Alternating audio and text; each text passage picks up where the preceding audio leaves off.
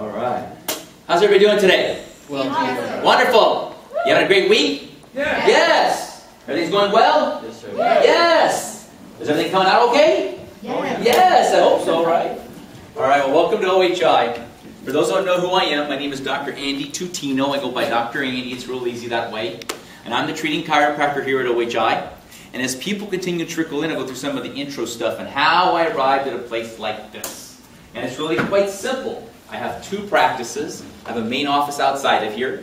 I also practice in this location. However, before I arrived to a place like this, people from here were walking into my office. I didn't know this place was here. And of course, when you would come into my office, I would ask you, how did you hear from me? Where are you from? Things like that. I mean, I'm from New York, I'm from San Francisco, I'm from Florida, I'm from Brazil, I'm from LA, I'm from China, I'm from Brazil, I'm from Japan. I said, damn, I'm good. They're from all the world to see me. Right? But that's not what happened. You see, they were coming to this place. I say, where are you staying? Stay right behind you. And of course, I would look outside. I wouldn't see anything behind me. So after the fifth or sixth time, I got in my car and I drove around the block. You know, when you go to work, you go straight to work and you go straight home. I finally drove around the block. And there it is, a brown little sign. They still have it. And it says, Optimum Health Institute. So I drove up on the premises. I saw people drinking a bunch of green stuff. I said, whoa, what a place. I spoke to them. They spoke to me. And now I'm my 19th and a half year here. That's how that happened, you see. However, 17 years ago, they asked me if I'd like to teach this class on digestion for them. I said, sure, let me look at the material. And I did. And I told them, wow, this takes a year to learn med school. We're going to do it in an hour and 15 minutes. So I want you to know we're going to go very fast today. I promise you, we're going to fly. In all fairness to you, I do repeat myself many times. We go over it, over it, over it. As I mentioned to you, I am a practicing doctor. So I'm going to share things with you that I share with my patients. When it comes to questions, I like questions. I'll take as many questions as I can possibly handle. But I'm going to ask you to do me a favor. Hold on to your questions for a little while. And the only reason I ask you to do that, if I start taking questions at the beginning of the class, we're not going to get past our teeth. That's the only reason. Other than that, I'll take them. And when it comes to the answers to the questions, I don't know everything. I'll be the first one to tell you that I don't know everything. So I do the best I can to answer it, but just because I don't know the answer, that doesn't mean it was a good question or bad question. It just means I don't know the answer. Fair enough? Everyone ready? Ready to get started today? Yeah. All right, here we go. So we're going to speak about today.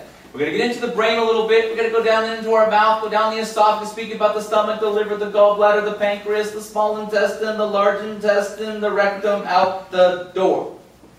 Thank you very much. Just finished digestion class. Have a rest of the good afternoon. Right? Okay, we'll slow down a little bit. Digestion begins in the brain. The nervous system controls and coordinates all of the functions of the body. And yes, it does that with digestion. There is what they call the cephalic portion to digestion. In other words, when your mouth starts to water and you're all excited when you're about to drink your wheatgrass juice, when that's happening to you, that's up here. And that's called the cephalic portion to digestion. And what happens is, your brain says, hey, start producing some acid. Get the juices flowing. Get ready to break this stuff down. Normally, we're going to produce about 10 milliliters of hydrochloric acid in our stomach due to the cephalic portion to digestion. However, studies have shown individuals with chronic levels of stress for long periods of time can produce up to 50 milliliters of hydrochloric acid. 5 times that amount. And naturally make that connection. High levels of stress for long periods of time can produce what? Gastric ulcers. That's one of the ways that it can happen. Now, where in the brain you experience the hunger sensation is a place called the hypothalamus, located right about there. All you need to know is the hypothalamus is the one that controls the hunger sensation. It's the one that's probably speaking to some of you right now. I'm hungry, I'm hungry, I'm hungry. Well, it's all in your head. Literally, right? Things you're more familiar with. Mouth and teeth. You brush and floss your teeth every day because you want a beautiful smile. Well, that's part of the reason. However, it's not the reason. The reason you brush and floss your teeth every day is you need your teeth to last. You're doing preventative medicine here. Good dental hygiene. Why? Because you chew your food 20 to 30 times before you swallow. You have to mechanically break it down. So Mr. Jones comes into the office. "Hi, Mr. Jones, how are you?" And he smiles. And he's lost a lot of his teeth. He's got gingivitis, tooth decay. In fact, when he smiles, it's Halloween every day for him. Right? We've seen people like that before. That's his circumstance, okay? So we give him an exam, this and that, whatever. He comes back in a week. "Mr. Jones, what? I know what's wrong with you. It seems to me that you're suffering from malnutrition." Mr. Jones says, "Okay, Andy, what are you, nuts? I own Albertson's grocery store. I eat whatever I want, whenever I want. How could you say I'm malnourished?" Well, you see, Mr. Jones, when you smile, it's Halloween every day for you. Therefore, you've lost the ability to mechanically break your food down properly. You therefore lose the ability to absorb it correctly. Over a period of years, you are in a state of malnourishment. And that's exactly what happens. The next thing that happens is something like this. The patient says, "No, Doc Andy, I don't eat apples." "Why? You don't like them?" "No, I like them. But when I eat them, it hurts my mouth. So I don't eat them." That's another way the patient becomes malnourished. They begin to avoid certain foods altogether just because it hurts their mouth when they eat it. Please take care of your teeth. Brush and floss them every day. If we get a beautiful smile along the way, we'll take that too. That's the dental commercial. All right, now, looking inside our mouth, we have some glands. Underneath the tongue, we have the sublingual gland. Over by the jaw, we have the submandibular gland. These two glands are primarily responsible for providing salivary juices. Hard to eat with a dry mouth, correct? This is what they're going to help us do.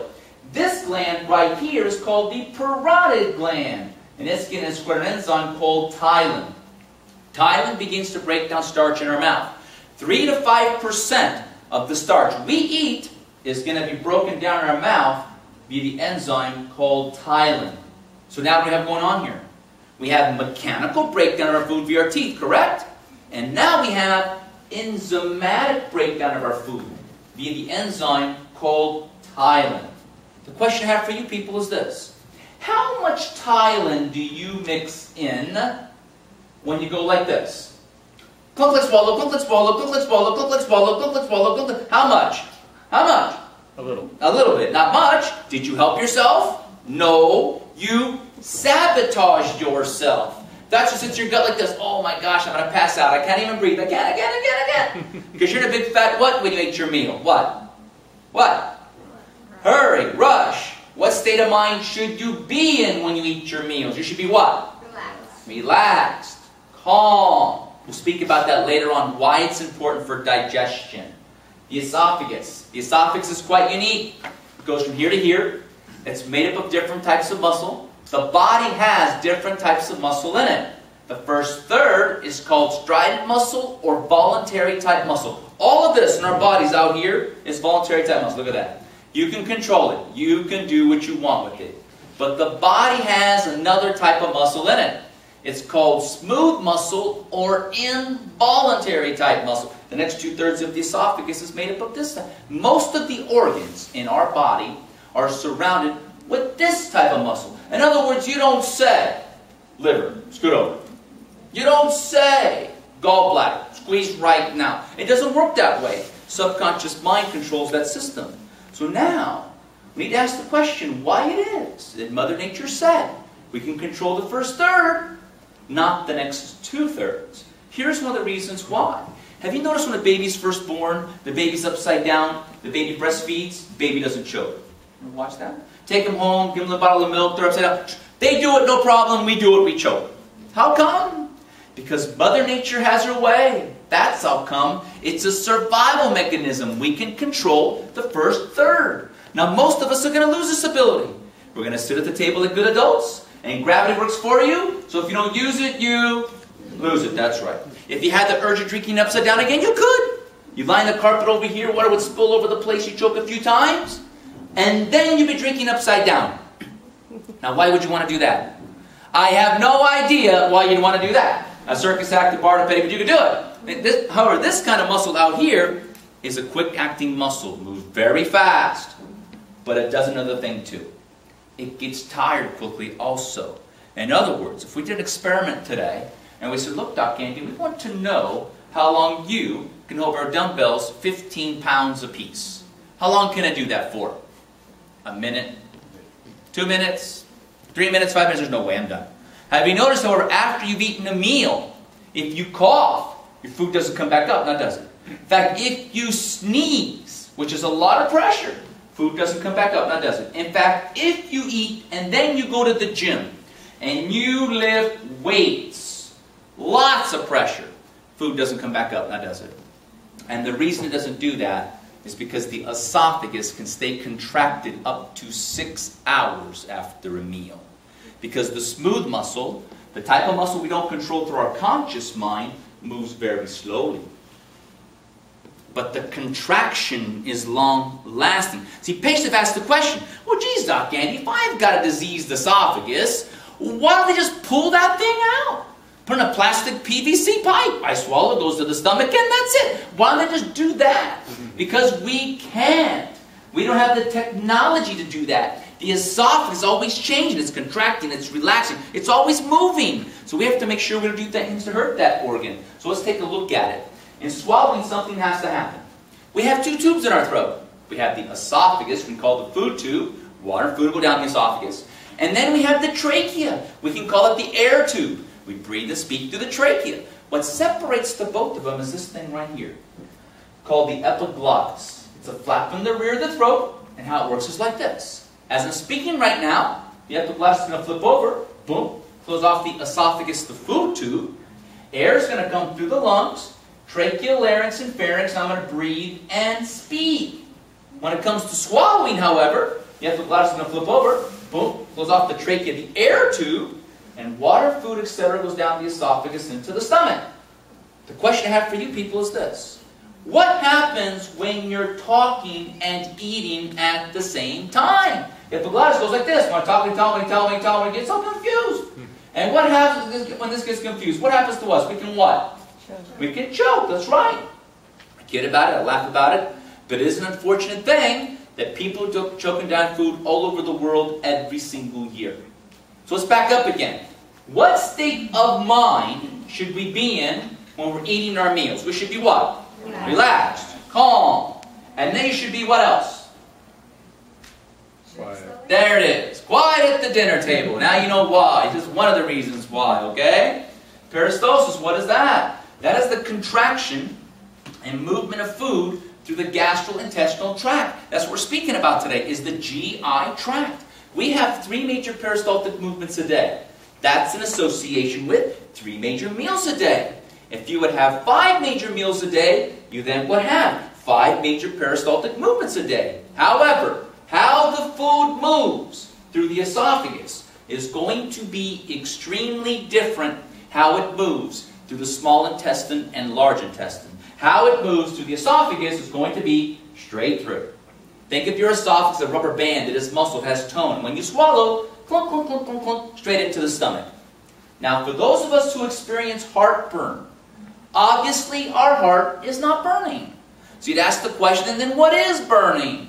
The inside of the esophageal wall is burning. Is that a good thing or a bad thing? That is a bad thing. What can we get? Esophageal what? Ulcers. Is that a good thing or a bad thing? Bad thing. If you poke a hole in your esophagus, you now have food being spilled into your body. You think that's a good thing or a bad thing? That's a bad thing. So I'm going to ask you, if you're an individual that has chronic heartburn 5, 6, 7 times a week, all the time, try to find out why and fix it.